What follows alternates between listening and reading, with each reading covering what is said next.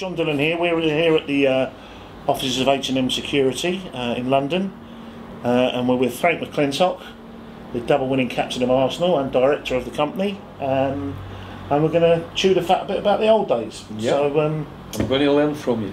Yeah. We were talking beforehand there, Frank, actually, about when you first went to Arsenal, and from Leicester City. And you felt a bit bewildered. You were the record signing at the time, weren't you? That's right. £80,000. Yeah, Billy Wright was the manager. That's right. And at first, things didn't go to plan, did they? Well, first 2.5 years or so.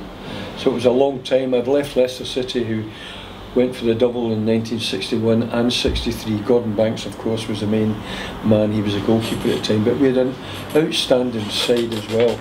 And I went to Arsenal expecting great things. And I was very disappointed, actually. Billy Wright was the manager.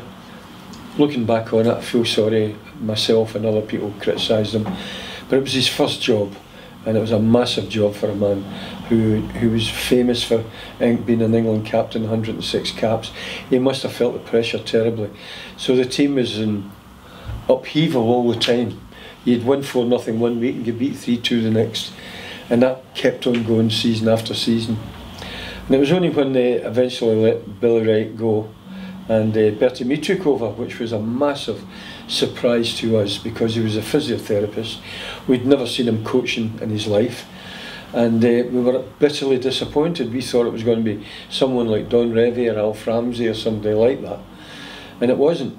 But he was intelligent enough to go out and get Dave Sexton from Leyton Orient, who was the coach or manager at Leyton Orient. We'd never heard of him. We were bitterly disappointed, but after about a week or so of working with him, we were delighted with him. We thought, at last we've got somebody who knows the game inside out and can put it over to us. And from then on we started getting better and better. Well, that was a big, bold step for the club to take. Absolutely. To appoint the physio. You know, maybe back in the 20s or 30s, you know, sort of the club secretary picked the team or something like that, but there was an echo of that in a way in later years. It was a similarly bold step when Arsenal appointed Arsene Wenger, because outside of the game, from Japan, those of us in the game knew of him. He'd been in France and he'd taken a team to a European final there. Yeah. But to the general public, again, it was the famous headline in the Evening Standard: Arsene who? So I guess that was an echo of that. But going back to that. That first period at Arsenal, you'd also been through enough disappointments at Leicester. I think you came close to winning the double twice and ended up with nothing, didn't you? Yeah, we did each time. We only had a squad of about 12 or 13 players looking back on it, and it was not a club that could go out and buy players for 20,000–30,000 pound in those days. You just had to go on with what you had.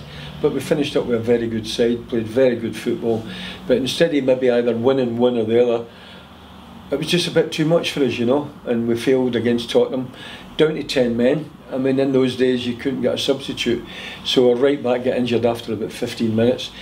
And what they used to do in those days, you may remember, they used to, bandage him up, put him at outside right, and got on with it. But they gradually wore us down, and Tottenham were a great side at the time as well, and finished up scoring 2 goals in the last 10 minutes. So that was a major disappointment, but we played exceptionally well that day. 2 years later, we played against Manchester United, and Man United were about 7th bottom of the league, including Dennis Law and Quixel and all the stars there. And we were 2nd top or 3rd top of the league, so we were massive favourites to beat them. Turned out, Dennis Law, Paddy Crand and all the rest of them played out their skin and beat us 3-1. Another echo, funnily enough, later on in 2016, Leicester amazingly finally did it, which must have given you a little smile inside, I would have thought. Yeah, I was up at that game. They invited me up there, my wife and I, and it was great to see them. I still thought a hell of a lot of Leicester. They were a smashing club, and there was a good board of directors as well, so still get many good thoughts about them. Yeah, I just wish I'd had money on it. I can't see it happening again for another 30 years. No, one out the blue. At Arsenal, after Bertie Mee took charge, things gradually improved, and the first success came in Europe, didn't it? You won the league. No, you lost 2 League Cup finals, didn't you? Yeah, we did. Yeah. So that was 4 Wembley finals you'd lost. Yeah. But then finally, success came. And it was a very dramatic night, wasn't it? Beating Anderlecht in the Old Fairs Cup final. Lost the first leg 3-1 to Belgium. Well, I thought they were a very good side. I remember playing against them. It just shows you how different styles each country has got. We went there expecting them to, you know, get the ball out wide, get crosses in, smashing you across the face, crowd behind them.